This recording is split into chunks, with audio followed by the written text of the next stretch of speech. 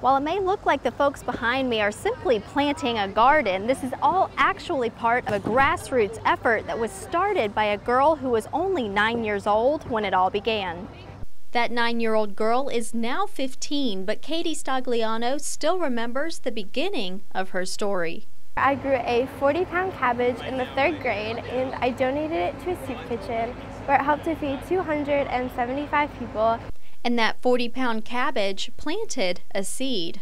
After seeing how many people my one cabbage helped to feed, and all the people who relied on the soup kitchen for what could be their only meal of the day, I thought I want to do more to help these people. So I decided to start a garden in my backyard so I would have more fresh vegetables to donate to them, and that's what began Katie's Krops.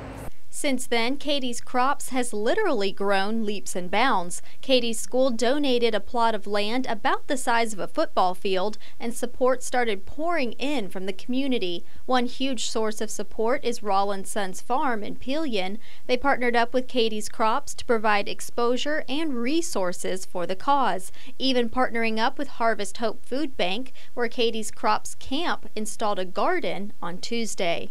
Being a partner here with Harvest Hope Food Bank, what they need the most is fresh fruit and vegetables, because that is what the needy would like to eat as much as anything.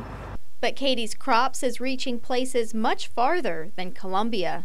I started getting emails and calls from kids all across the United States who had heard about what I was doing, and they wanted to help too, and they wanted to start gardens and donate the produce.